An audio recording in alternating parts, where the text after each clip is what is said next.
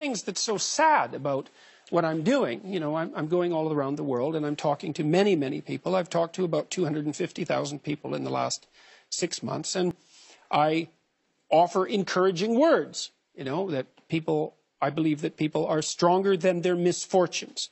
I believe that if you turn around and confront the vulnerability that's part and parcel of life, you'll find within yourself a strength that will transcend that. And I believe that not only to be true, but supported by the best clinical evidence. And that it's important for lost young people, male and female alike, to develop a vision and take on some responsibility and understand that they have a vital role to play in the world, that the lack of their best hurts everything.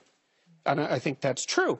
And the sad thing is that there's very many people who have not heard an encouraging word in their life. And it takes so little to encourage them that it's rather tragic. You know, I have people come up to me, and I mean all, and by all the time, I mean many people every day in the lectures and on the street who tell me, I was in a bad place, I was struggling, I've been watching your lectures, I've been reading your book, I've put my life together, I'm trying to be responsible, tell the truth, things are way better. Thank you. And so that's, can't get any better than that.